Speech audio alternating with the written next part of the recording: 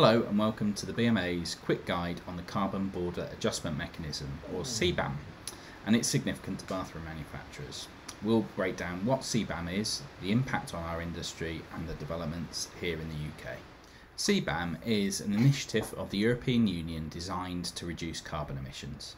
It achieves this by applying a levy on imported goods based on their carbon content. For importers, this means registering with national authorities, declaring emissions and surrendering certificates corresponding to these emissions annually. While CBAM primarily targets materials like aluminium and steel, bathroom manufacturers should stay informed. As CBAM evolves, its downstream effects could impact our sector, especially in the sourcing and pricing of materials, especially if you manufacture in the EU.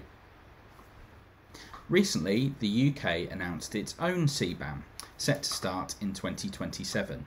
It covers imports of aluminium, ceramics, cement, fertiliser, glass, iron and steel, and it focuses on Scope 1 and 2 emissions. The UK's approach differs from the EU, notably in the sectors that it covers and the exclusion of emission certificates.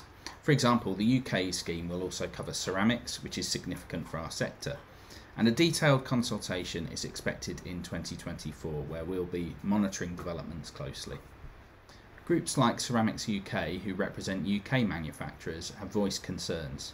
They worry about CBAM creating an unlevel playing field, benefiting some international manufacturers while adding complexity for European and British companies.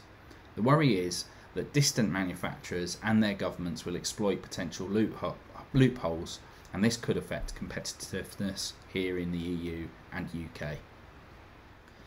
Understanding CBAM is crucial for our industry, whether it's in the EU or the UK version. Staying ahead means being prepared for changing regulations and market conditions.